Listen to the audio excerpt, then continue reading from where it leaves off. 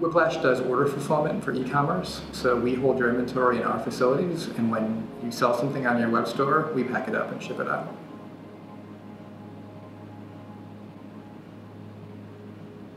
I was spending probably 50% of my time before Whiplash managing our stockroom and working with our shipping providers and negotiating rates. It's been fantastic. We've gone from spending probably 30 hours a week working on inventory issues to one person spending 5 hours a week of his time.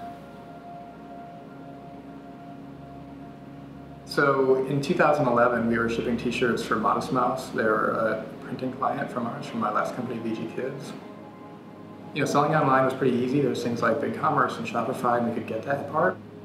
Just all the fulfillment companies seemed so boring and awful and hard to work with, and just the opposite of everything that we had grown accustomed to. It was like the opposite of Shopify. You know, just this old world, local warehouse where they didn't have the technology. It was just gonna be such a hassle.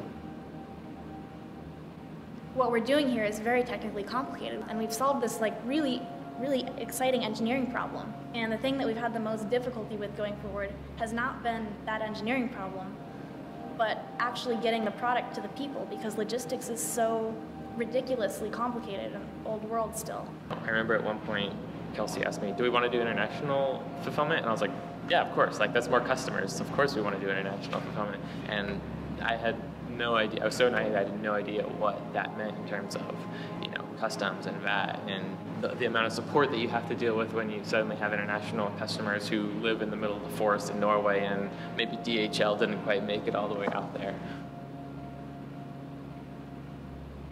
Technical Machine is a great example of someone who's, you know, they don't really want to be shipping orders, they don't want to be in logistics, they want to develop, you know, a hardware platform for software engineers. They're incredible engineers, they don't need to be shipping orders, it's not what they do. And so it's exciting to enable those people and help them be successful.